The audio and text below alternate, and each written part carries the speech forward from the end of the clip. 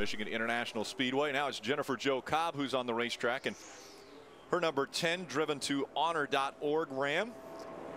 41.66 is what Jennifer ran in practice. That's what Stephen Light ran, just about a half a tenth of a second faster than that. In the history of the world, we've seen Jennifer Jo go out there, especially when she's got to put that truck in the show because of being 40 trucks here at the racetrack, and she's not locked in when she goes to make her lap.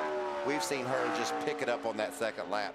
Get a feel for the truck on lap 1 and just go for it on lap 2. Now, she has the luxury of not having to do that this morning. I wonder if she will do it. Yeah, and that's pretty rare for her this year too. As you mentioned, it's most every week she's in that position where she has to get it in on time.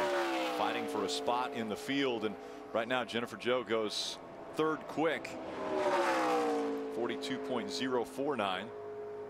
Looks like she's still on it, doesn't it? Yeah. Old habits are hard to break. Look what she's done too. She's gone from third to first on this second lap. She does a real nice job of kind of feeling the truck out on that first lap, and then, as you mentioned, going for it on lap number 2 when she really has to. We saw a lot of the Cup guys doing that, it seemed, yesterday, just because of the uncertainty of what these tires are going to do. These tires have to go for 100 miles they have to last that long. So how do you make them go fast for 2 miles? And that's what these teams are trying to figure out, but JJ's got it figured out. To the top of the charts, Jo Cobb goes 41.545 to outdo Stephen Light.